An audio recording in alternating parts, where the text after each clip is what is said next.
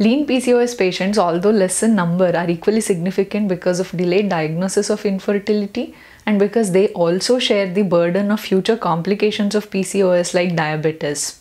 The objective of this video is to give an Ayurvedic diet plan for lean PCOS patients to help them maintain their weight, improve gut symptoms, and thereby mark the beginning of their reversal of PCOS. Welcome to Ayurveda YouTube channel. This is Dr. Seema, practicing Ayurvedic gynecologist in RT Nagar, Bangalore. Before we get into the actual diet plan, let me give you a list of vegetables, fruits, grains and dairy products that are good for lean PCOS patients. Vegetables that are good for lean PCOS patients are raw banana, banana stem, pumpkin, lotus stem, pointed gourd, yam, but you should avoid this if there is excess bleeding, ridge gourd, ash gourd, bottle gourd, palak leaves, amaranthus leaves, beetroot, beans, and both yellow and green cucumber.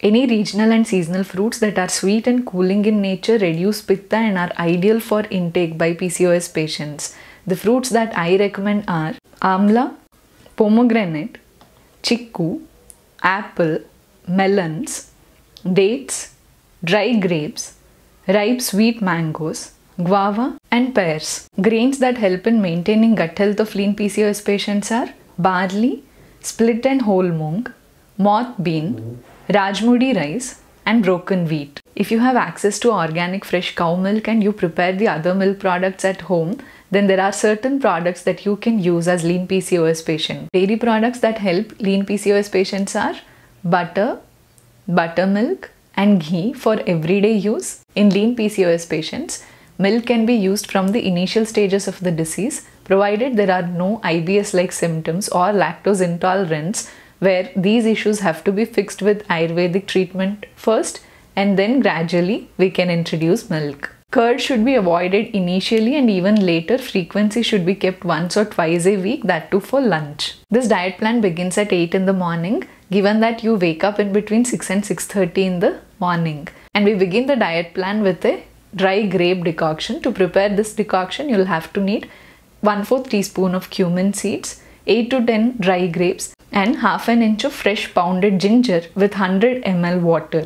Reduce it to 50 ml by giving a good boil on medium flame.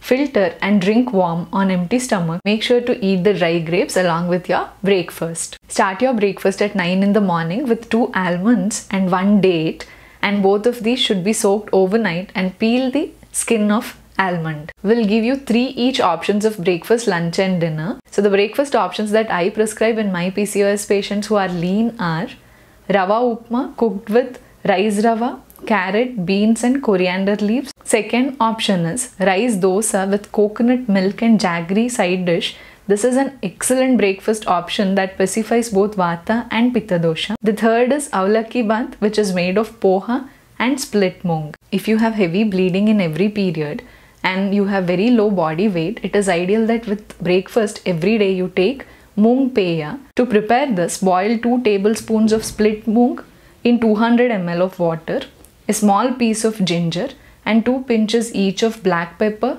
and cumin powder. Now coming to the lunch, have your lunch anywhere between 1 to 1:30 in the afternoon. In my lean PCOS patients, I make sure to include rice every day for their lunch. Use rajmudi or unpolished or single polished rice for this. The first option for lunch is red rice with ridge gourd tove or dal. The second option is red rice with amla tambuli. It is a gooseberry and buttermilk coconut based dish. The third is red rice with beans hasi kairasa.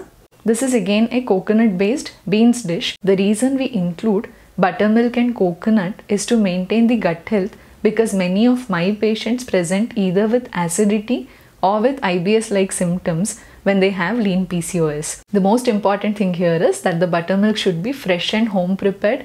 It should not have turned sour, nor should it be refrigerated. Now coming to dinner, it is ideal if you have your dinner in between 7 and 7:30 in the evening. The first dinner option is broken wheat and split moong pongal added with 1 teaspoon of ghee. The second option is rice roti with grated gourd vegetable and gourd vegetable peel chutney. And the third option is beetroot rice, again added with 1 teaspoon of ghee. It is ideal to replace 1/3 portion of your lunch with fruits fruits from the list that we have already mentioned, and it is ideal to replace 1/3 portion of your dinner with vegetables which are steamed and stir fried with mild spices. This diet plan helps to reduce vata and pitta and improve gut health, and thereby significantly contributing in reversal of PCOS. One should also follow positive lifestyle, sleep awake cycle, and pay attention to keeping oneself calm.